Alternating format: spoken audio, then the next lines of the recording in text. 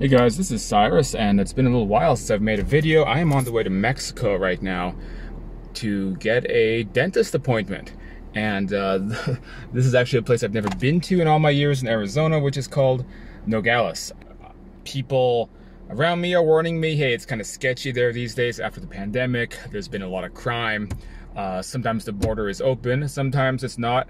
And to watch yourself, I'm not that frightened about it. Frankly, seems to be a little bit of an overreaction.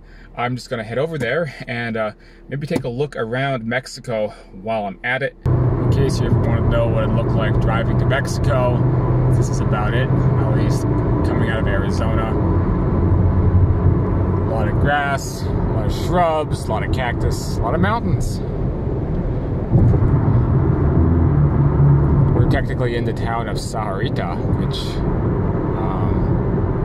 that's about what it looks like. This part of Arizona is most known for mining. As you can see, there's a lot of mountains, there's a lot of copper mining, there's, I think, aluminum mining. The people who live out here, a lot of people come here for work. It's kind of missing the amenities you'd expect when so many people and their families live out here. Like, where are the shopping malls and where's the stuff to do? So kind of boring out here, at least until somebody begins developing these areas. But the nature is very beautiful out here. It's not something I've explored very much of in my years in Arizona, this kind of southern tip. And I certainly would like to in the future, especially once it cools down again, since we are entering into summer, which is the worst time to do many outdoor things. One way you can tell that you're getting closer to Mexico is the signs begin changing from miles to the metric system. Obviously, I've been all around the world, and the metric system is what I'm used to. A lot of people don't get it, but it's basically divisible by 10. So, for example, 1 kilometer is 1,000 meters and so forth, and it just makes a lot more sense. So this is one of the only places really you'll be driving in the USA, and beyond the metric system is when you get within about 70 or 80 kilometers of Mexico.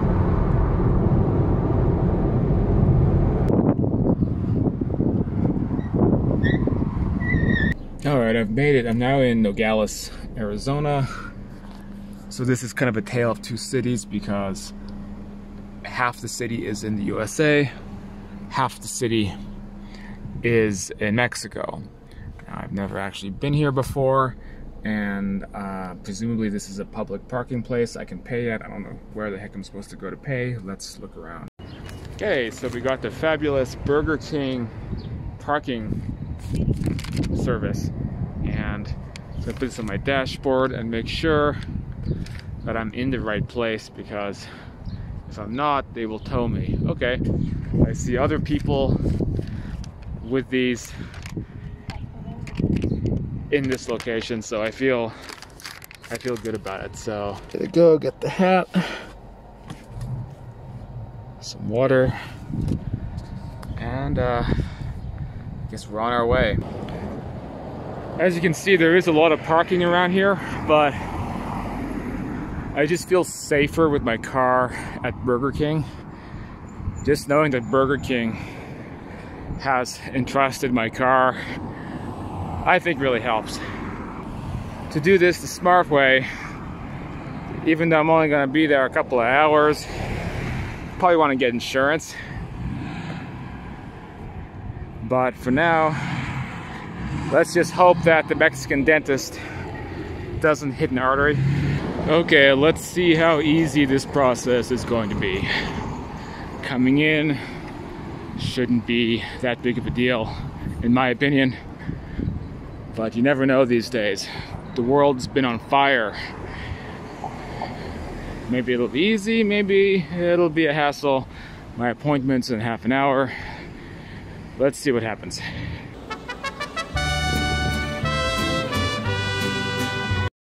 So that was really funniest experience because I've been all over the world, as you know, and I've never been to a border crossing point between two countries where they didn't even check my passport, they didn't check my ID or anything. I guess it doesn't matter if we're coming from USA into Mexico. I mean, there's not exactly like an immigration issue of Americans smuggling themselves into Mexico, although sometimes it doesn't seem like such a bad idea to me. As you can see, as soon as we enter, you have a lot of pharmacies, dentists, in fact, just dentists everywhere. My dentist is down this way a little bit. Why do so many people come here? Because it's a lot cheaper. There's a lot of hotels, a lot of stuff to do, a lot of restaurants, and maybe we'll check some of this stuff out unless I'm in severe pain after I get out of the dentist.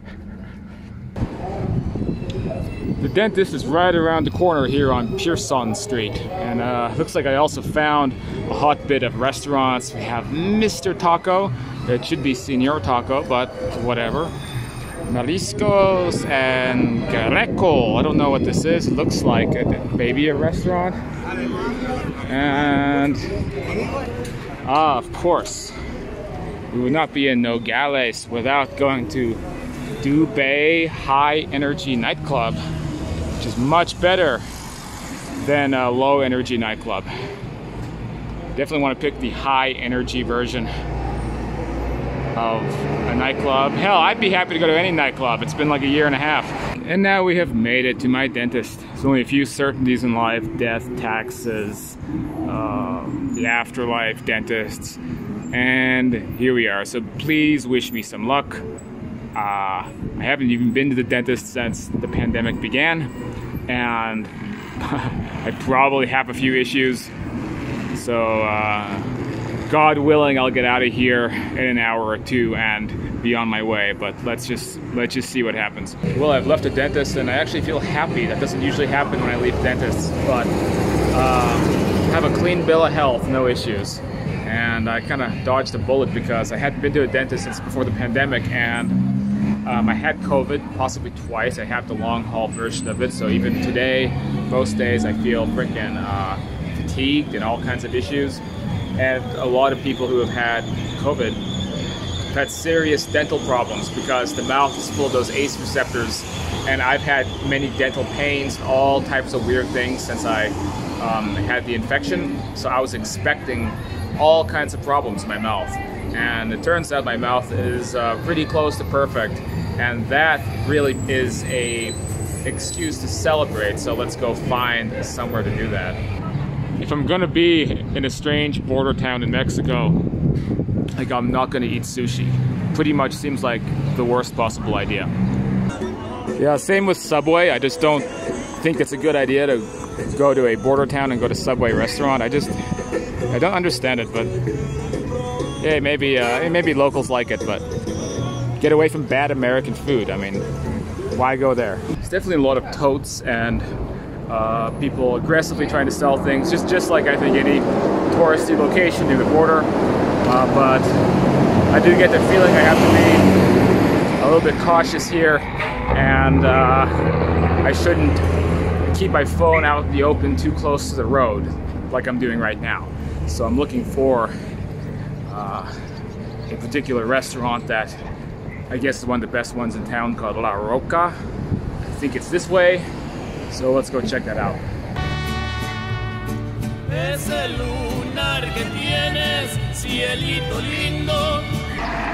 The restaurant I'm looking for is somewhere this way, but there's actually a train blocking my path, and I don't think I'm going to shimmy under the train.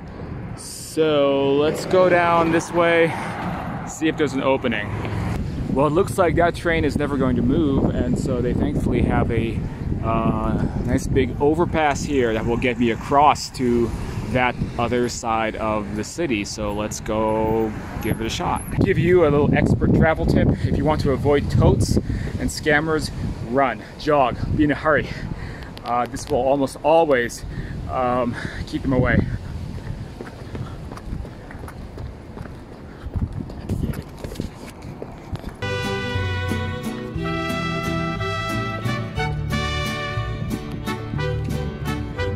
Okay, we found it. La Roca El Balcón bar and restaurant.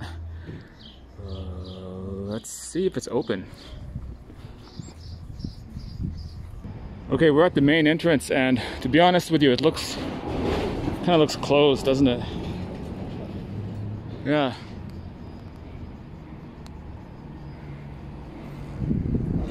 Strange.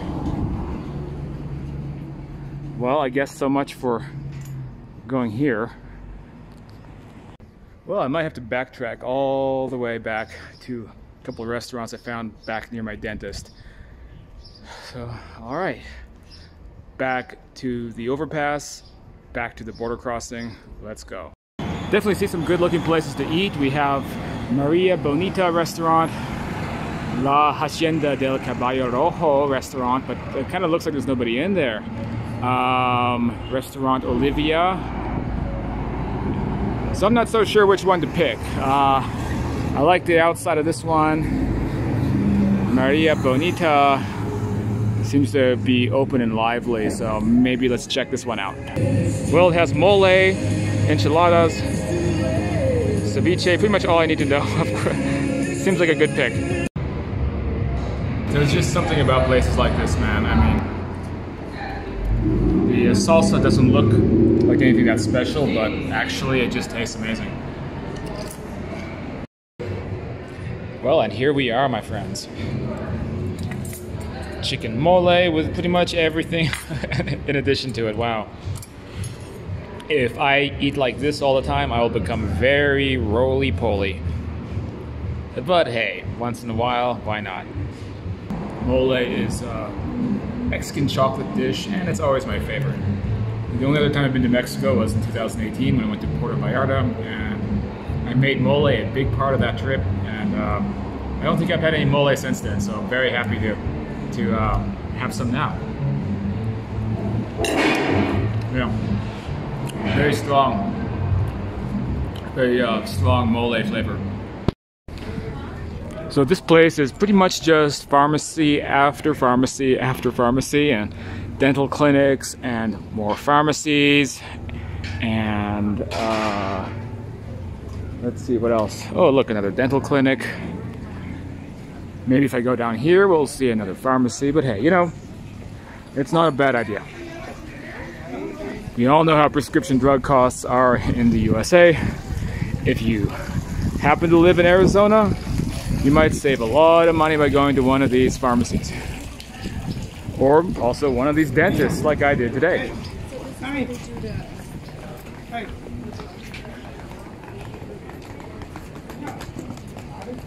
The touts are a little bit aggressive. Just keep in mind what I said before. You know, like when I'm trying to avoid touts, I sprint, I jog. They see I'm in a hurry, they will leave you alone. But if you're like this, you're wandering around, bumbling around like a stupid tourist, taking videos of things, and yeah, you're going to be harassed a lot. You should always keep a conscious awareness of your belongings, what's in your pockets, and you know, just be mindful. Just basic stuff. In all the countries I've been to, I've never really had too many problems, but you just gotta always follow those rules. Well, I think I've had a nice look around Nogales. I'm sure I'll be back soon enough. Heck, we haven't even gotten to the Nogales nightlife. So that will be next time. So let's start walking back to the border, which is gonna be this way. Obviously getting out is going to be, I think, a little bit more challenging than getting in. I'm not even sure which direction or which side of the street I'm supposed to be on to get out on foot, but let's find out. Okay, that was the wrong way. I think I saw a queue of people on foot on this side, so I'm gonna walk that way, see if that's how I get out. I really don't know where the hell I'm going. USA, I think I found it.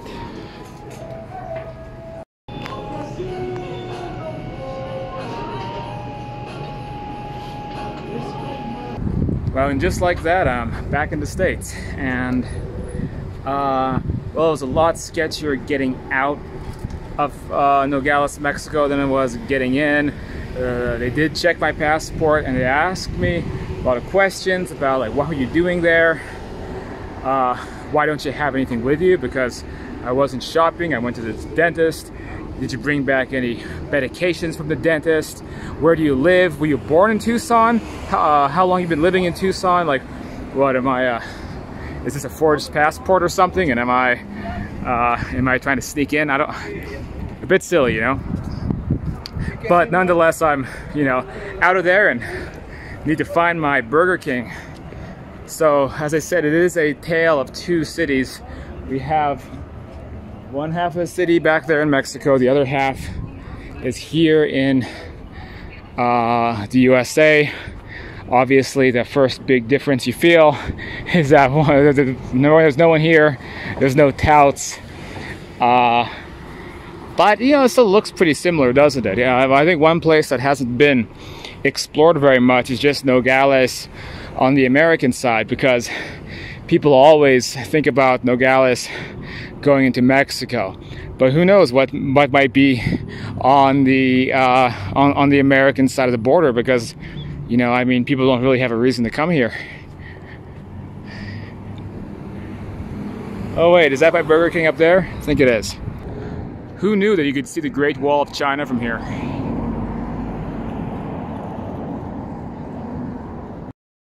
Well then, so Burger King took care of my car. I made it out. I'm gonna hit the road again, get back to Tucson.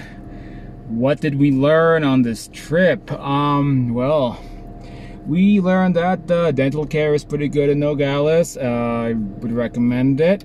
The food was good, but I feel like that mole, chicken mole, really needed like some cilantro or something. But besides that, that was good. Nice to leave the country again a little bit, if only briefly, to show that Cyrus the Explorer is still in business. I haven't allowed viruses or pandemics to beat me. I will come back to life. And what else? Well, we learned that things are getting back to normal, and it wasn't as bad here as people told me it was. I didn't see like rampant crime or problems. It was a little sketchy getting back into the USA, but I think that happens a lot. And it'd be fun to come back, although I think I'm gonna go to somewhere a little bit more exotic coming up around the corner. Maybe somewhere like, I don't know, Oaxaca, Mexico. Something like that, once I reactivate myself a bit more. That said, it's time to hit the road. An hour, 20 minutes back home to Tucson. I'll see you guys soon. Thank you for watching. Be sure to subscribe to this channel if you enjoyed the content, or leave a comment down below about what you thought. Until next time, this is Cyrus the Explorer.